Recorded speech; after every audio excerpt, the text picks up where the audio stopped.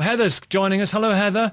Hello, Nicky. I believe you're a Charlton Athletic customer. Yes, I am. No, I'm not. If that makes sense. Yes, I am. No, I'm not. Charlton It makes Athletic perfect fan. sense. Tell us more. I'm a Charlton Athletic fan and have been since the 70s. In the meantime, I did manage to go off and get myself a degree somewhere along the way, Graham. Sorry about that. We're not all of limited intelligence. Charlton has really been struggling with this issue for the last couple of years since we were bought by Roland Duchâtelet, who's a Belgian multimillionaire, made his money from microelectronics, so he's very bona fide. But at the same time, we're not really quite sure what his motives or interest in football are. He never attends a game. I think he's attended just 2 or 3 games since he's owned the club, although apparently he watches all our matches on a live stream in Belgium. Our suspicion is that he's in it to try and prove that you can break even in football, which on the surface is maybe a laudable ambition, but I think in the current climate is just next to impossible.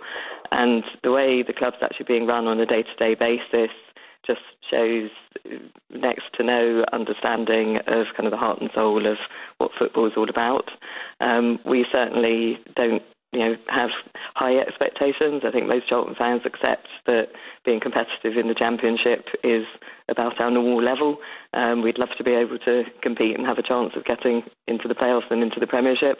Obviously, we were there not that long ago for a decent length of time under Alan Kirbishley.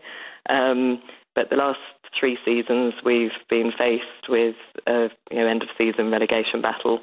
We're in the same situation this season. We've had 5 or 6 managers since the new owner took over, 2 years ago. We've just about scraped staying up those last 2 seasons. We may be able to achieve that again this season, but it's more by luck than judgment.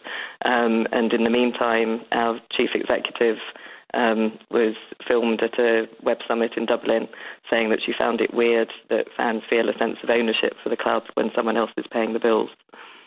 That's interesting.